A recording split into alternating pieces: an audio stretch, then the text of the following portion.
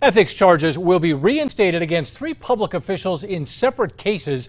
This comes as the state's Court of Appeals made a ruling on the state's anti-corruption law. News 13's Jackie Kent is live this evening from her home with details of this latest decision. Jackie.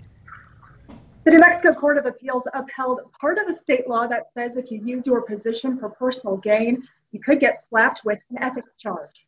One of the sections that some of these defendants have been charged with was constitutionally clear enough so that a charge could be brought.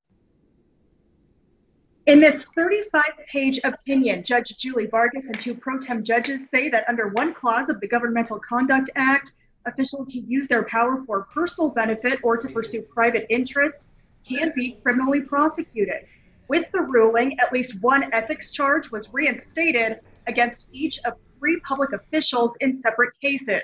They include former Doña Ana County Treasurer David Gutierrez, who's accused of pursuing a relationship with an employee, plus 6th Judicial District Attorney Francesca Estevez. She's suspected of trying to intimidate officers investigating her for using a state-owned vehicle. And former San Juan County Magistrate Judge Connie Lee Johnston. She's accused of recording private conversations in a courthouse.